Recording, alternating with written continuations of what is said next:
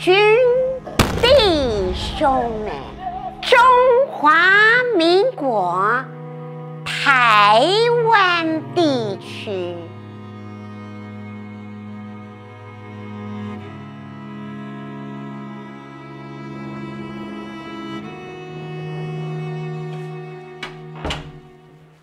Hello， 你看我的这一套军装，已经42年了，还好吧？身材没什么变哦。心战，顾名思义嘛，心战就是心理作战。军事来讲，最重要的都在讲3分军事，7分政治，不战而屈人之兵。亲爱的弟兄同胞们，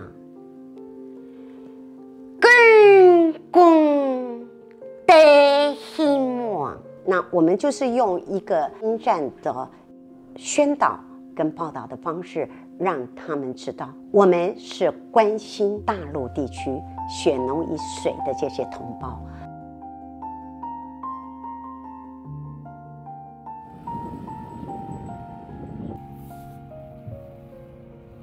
那个时候国民党来的时候，就抢我们的民房住啊，杀我们的猪啊，霸占我们的房子啊！你说我们马祖人恨不恨他？当然恨啊！马祖人为什么会对国民党那么的深？没有那些从大陈岛撤退回来的老士官长阿兵哥什么帮我们建设马祖哈？马祖今天可以观光吗？哪一个坑道、哪一个据点不是阿兵哥亲手用那个圆锹、十字镐去敲出来的？我爸他在年轻的时候很喜欢打篮球，可是那时候篮球他们不能自己拥有，他们必须要跟学校或者是跟乡公所去借篮球。最主要原因就是篮球它其实可能多几个你就可以变成一个漂浮物，有人会想要漂去大陆这件事情，所以任何球类在那边都是禁止私人拥有的。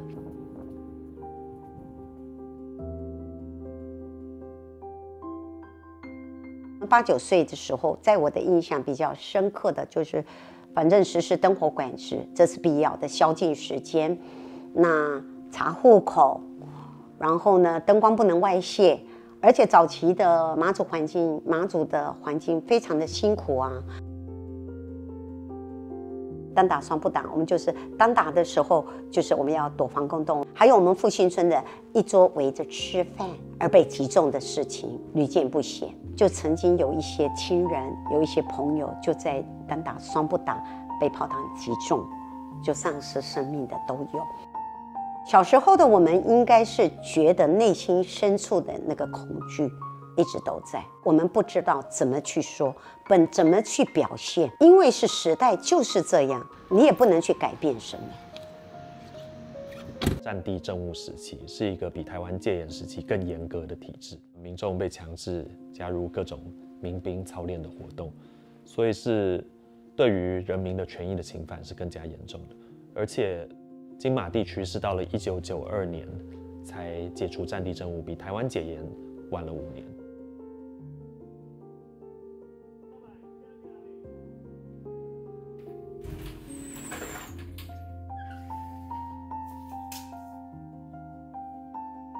他说：“哎，这海亮那么亮啊，天空那么亮，你为什么把它画成好像很沉重？”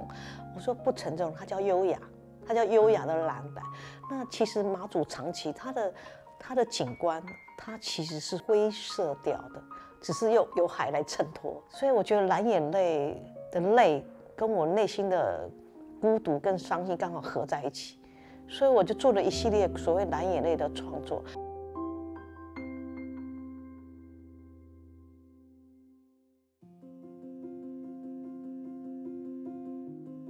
我们有时候都怀疑海缆线断掉，当然你说他故意的嘛，还不至于啊。抽沙的时候正好砰弄到那个一吸。中国的抽沙船靠近马祖附近的海域，破坏了海底电缆的事件。马祖县长王忠明气扑扑，还率领大批在地民代特地到立法院陈情，因为他们已经整整1个礼拜都跟外界几乎失去联系。马祖它位于整个台湾岛的西北边，你需要花快要半天的时间才能抵达到台湾本岛，但是你可能只需要花1个小时就可以抵达对岸。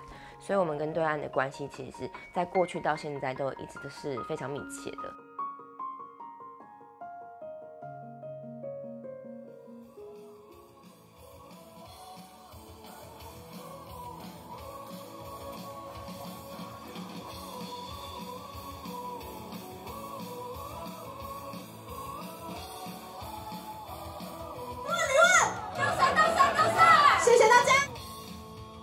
我的政党民进党长期在马祖并没有推派候选人，大家一开始对于我们的参选觉得有点惊讶。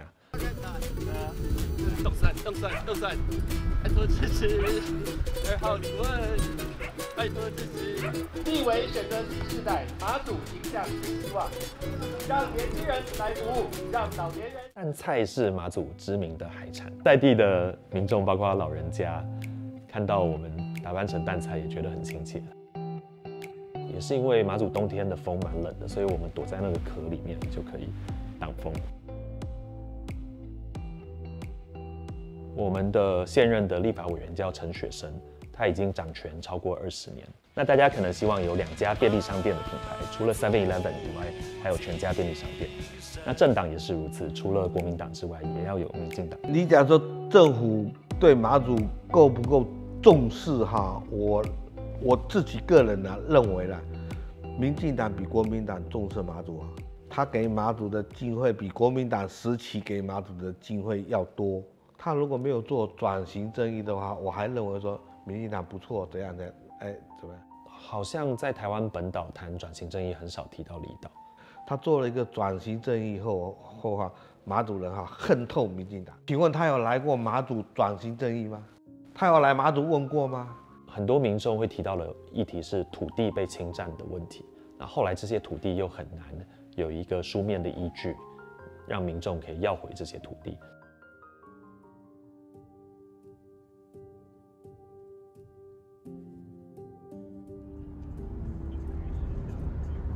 那以我们这个年纪来讲，最需要的部分应该是医疗。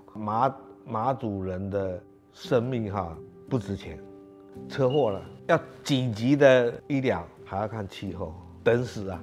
在遇到什么意外的状态，就是需要直升机。那直升机它也要看气候啊，生病都好像没有尊严了。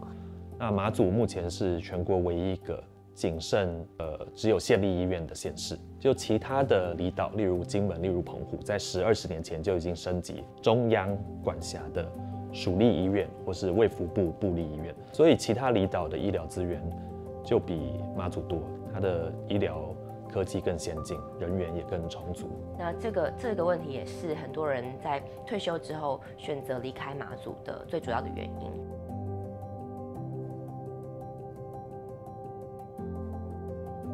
所以马祖人害怕战争，这是一定的。只是说，马祖的人口太少，我们很难去告诉大家，我们真的很怕。我曾经有问过我老公，我说，如果真的打过来，因为很近他说那就直接投降好了。大部分的人是认同中华民国，而且支持维持现状。我一直认定的，我就是一个中华民国的国民。我是中华民国的台湾人，我也不希望独立，我也不希望统一。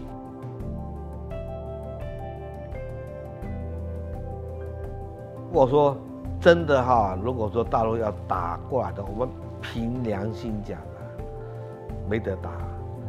但是你要说我们还没打就放弃也还不至于。